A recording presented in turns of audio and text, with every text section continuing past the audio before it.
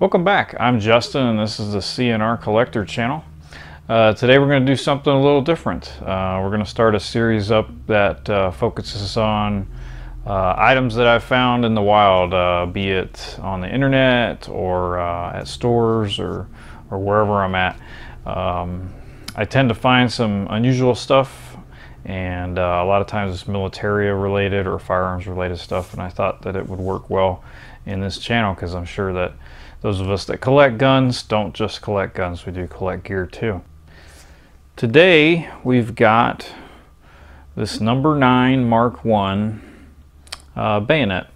Now this was used for the number 4 Mark I, 2 or 3, and also could have been used on like the Sten Mark V or something like that. But what's unusual about this one is it's completely covered in a really hard wax coating. You guys can probably see right there that there's a significant amount of this yellow colored wax on there. So what we're going to do today is we're going to go over this. We're going to actually open it, take it out of its case, out of its tomb today, and hopefully we'll find out what bayonet lies beneath. And the only stuff that I can make out underneath that wax is it looks like there was a issue number 124, and there's an A on the bottom. Other than that, I can't see any other markings. When we look for markings, we're going to look on the left side, and a lot of times they're going to be right here where the barrel would be sticking out. So, alright, so the story is in the 80s these needed to be preserved. Now prior to, they had just used a wax paper and covered them in a grease or a wax, and they decided to change it up, and they used what was called PX15 wax.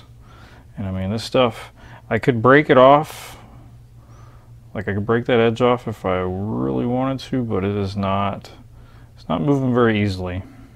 There's no flex to it. But yeah, they used this PX15 wax to cover these bayonets with, but they found out that it was just too expensive of a process to do. Of course, just slapping grease on them and stacking them away probably would be easier.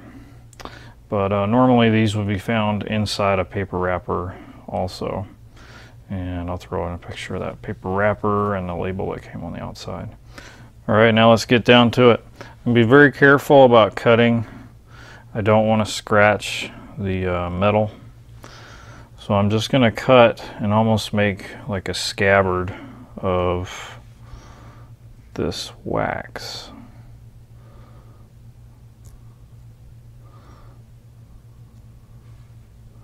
So it almost cracked when I pushed through there.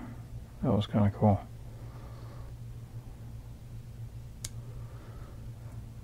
You can hear, I don't know if you can hear that or not, but it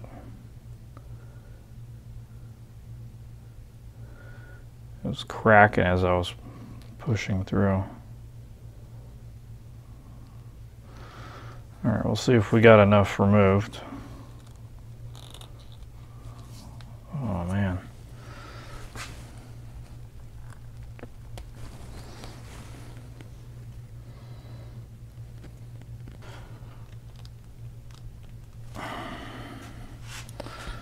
Alright, so this is going to have to be a plan B. I thought I could slide this off. Alright, well, I'm going to try going along the edge here. See if we can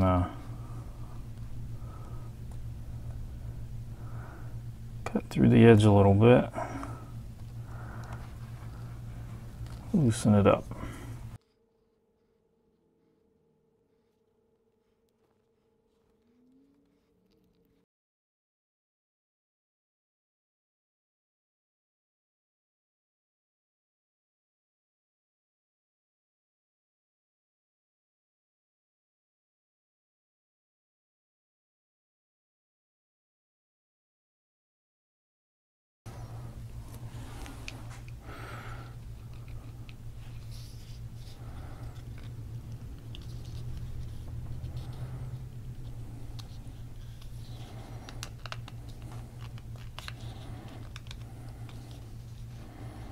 It's a very interesting material. It is quite sturdy stuff.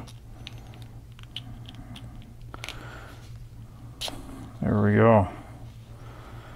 Whew, man, I really didn't want to ruin that. That is pretty interesting stuff. You see it has a very yellow tint to it.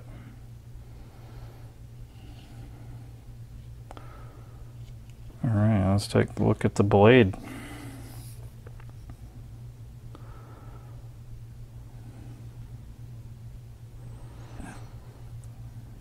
Alright, so the blade has a little bit of oil on it. Very light. It's not sharpened.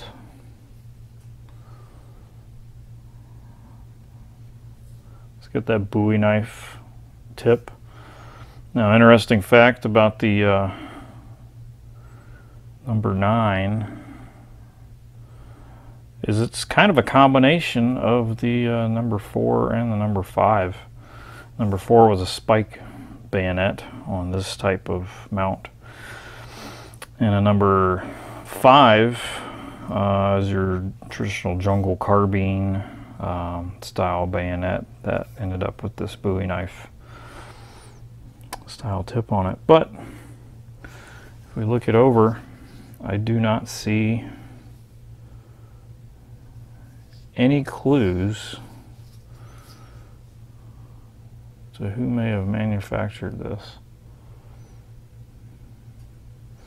There are several manufacturers to these, and each one was slightly different, but I don't see any clues on the blade so far.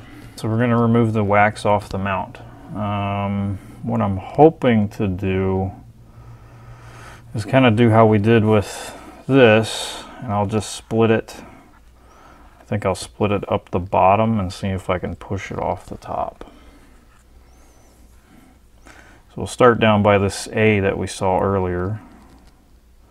I'm just going to go right down the middle.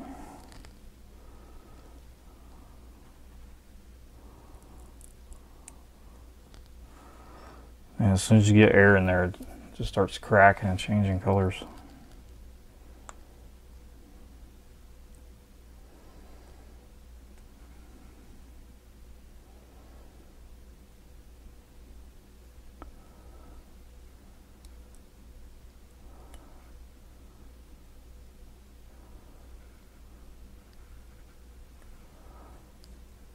All right, come down the back side. As you can see, this had been punctured already. There's a bunch of gunk stuck in it right now. I'm curious to see how much wax is actually in that area. We've already cut through there, so let's continue cutting down.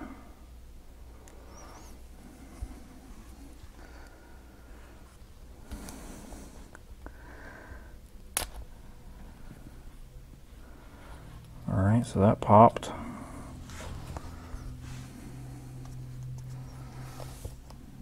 Let's see if we get this other side to pop off.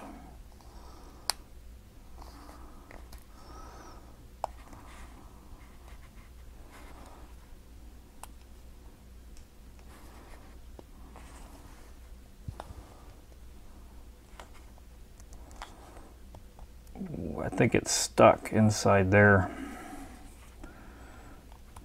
Yeah, don't know if it's going to want to come off that. But right now we have that letter A exposed. And it does look like there's a bunch of packing grease, or there's more of this stuff inside. But we've got a broad arrow mark on the back, along with, it looks like possibly the ED.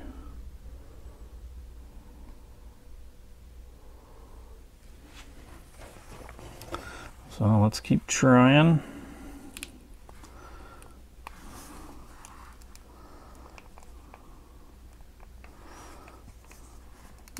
It's lifting off. Yeah. All right. Well, that almost perfectly preserved. It popped right off there. So here's a closer look of the bayonet.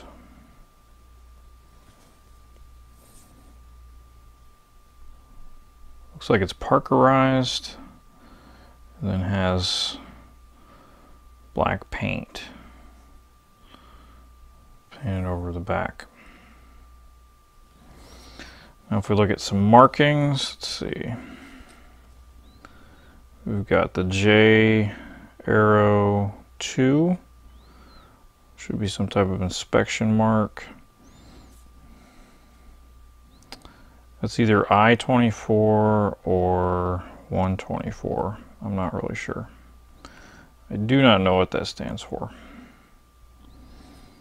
There's a couple inspector stamps on the front. So a P20 and a P38.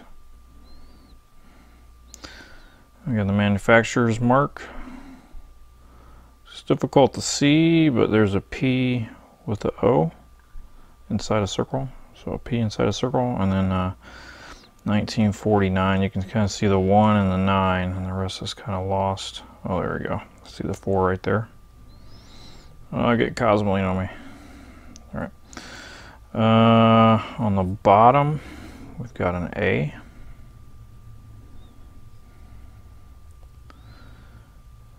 On the bottom of the plunger part there, we've got the ED mark and the broad arrow.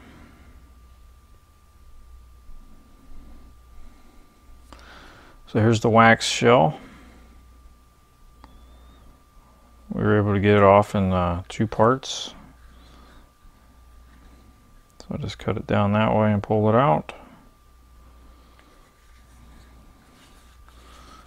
And then the blade, we had to cut down to pull that out.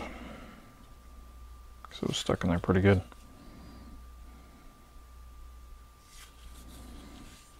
Hey, if you guys like this type of content, just let me know down below and leave me a comment.